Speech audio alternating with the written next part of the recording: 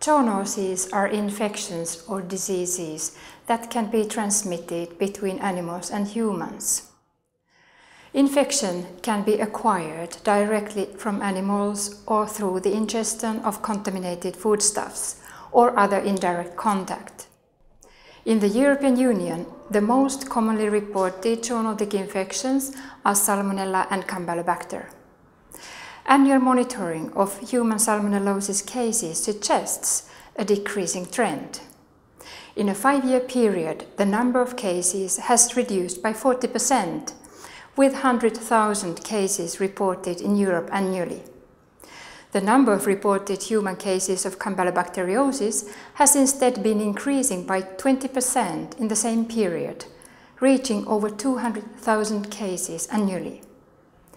Most zoonotic infections don't require medical treatment. However, in some cases, the infections lead to severe or prolonged enteric diseases, and there is a need to treat the patient with antibiotics. This should be always assessed by a physician, as the risk with abundant use of antibiotics is that zoonotic bacteria become resistant. Resistance leads to difficulties to effectively treat severe infections in the future.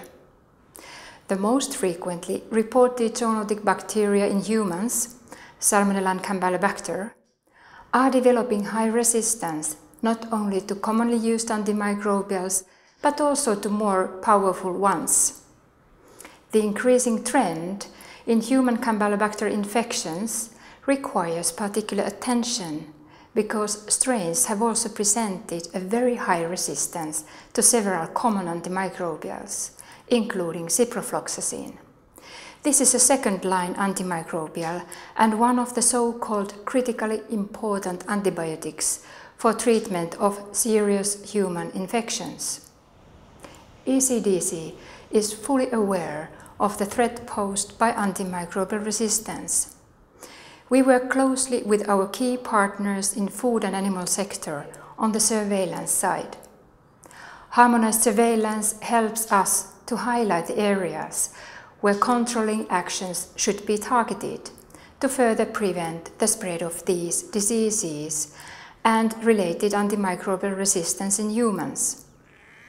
In future, monitoring the use of antibiotics in humans and animals will be integrated in the surveillance of resistance in zoonotic bacteria.